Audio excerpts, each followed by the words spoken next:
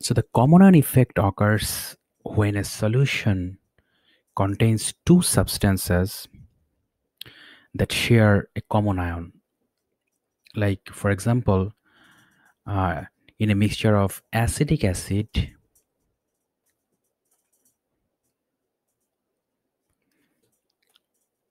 HC2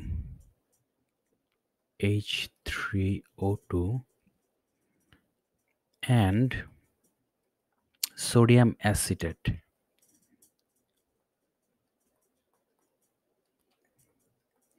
So in a mixture of these two substances, we can see that we have the C2H3O2 part in both substances.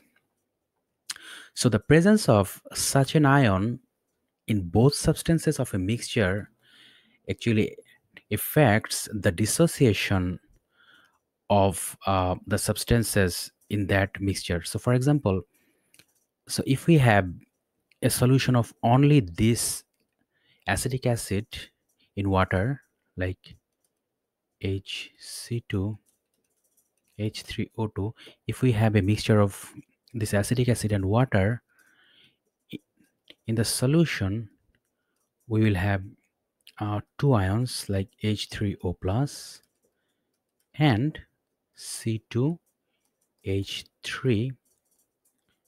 minus. But when we have this substance or this electrolyte present in the mixture or in the solution, this electrolyte will also dissociate like this NaC2H3O2. This will dissociate also to give sodium ion and C2H3O2 minus ion. So from here we can see that we are having this ion from both the acid and this electrolyte, which is also a conjugate base of this acid. So since we are having this ion from both the acid and the conjugate base, to control the presence of this ion in the solution, we will have a lesser dissociation of this acid in presence of this substance or electrolyte. That means that the presence of this NaC2H3O2 will decrease the dissociation of this acid, and such an effect where due to the presence of a common ion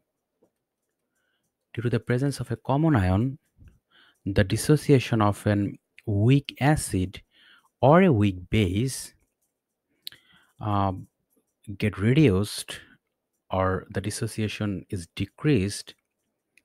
That is the effect which is called common ion effect.